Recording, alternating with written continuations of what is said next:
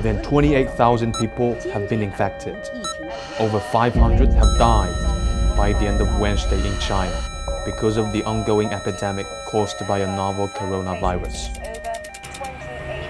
At the same time, the country is taking all measures it can to fight the disease that started at the end of last year.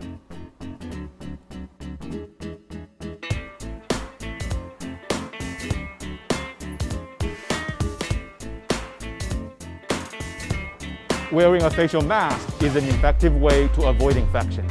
But for medical staff who are dealing with the patients in the hospital, they face a higher risk of infection, even with protective gear. Next, I'm going to talk to a doctor and find out how can we better protect the medical staff.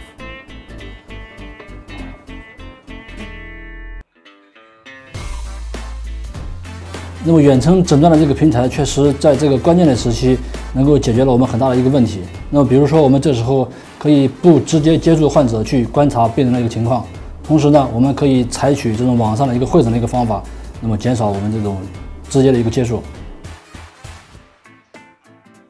At the hospital in Hefei City, capital of East China's Anhui province, doctors are using some of the latest technology and equipment to combat the virus. Telemedicine is a good example. A video and image system has been designed and installed in patients' rooms to connect their information. Thanks to the technology of 5G supported by China Mobile, high-definition videos can be transmitted in real time from the isolated wards to the meeting room or even doctors' cell phones, so that they can avoid close contacts with patients but still have access to their body conditions. With this technology, patients in other parts of the province can also enjoy the service of top experts from the provincial capital, including the patients in Fuyang City, about 200 kilometers away from Hefei. 就是和现有的远程会诊系统相比，它主要可以提供移动互联的能力，也就是它可以在第一时间把云端的服务推送到疫情救援第一现场，然后远端的医生可以通过移动端可以及时的为救援现场提供救治方案。我们想争取利用这个系统来减少这种交叉感染，减少医生的来回奔波，还有降低一些医疗资源的消耗。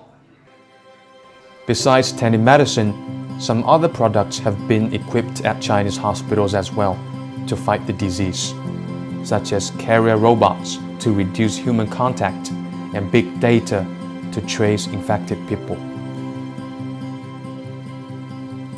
China is taking a lot of measures in order to fight the virus, including using the newest technologies. I really hope that China can get through this hard time soon. Stay strong, China. The world is standing behind you in this battle against the virus. You are not alone. Thanks to the hard work of doctors and nurses, more and more patients have been discharged from hospital after recovery. Researchers are working around the clock on the vaccine.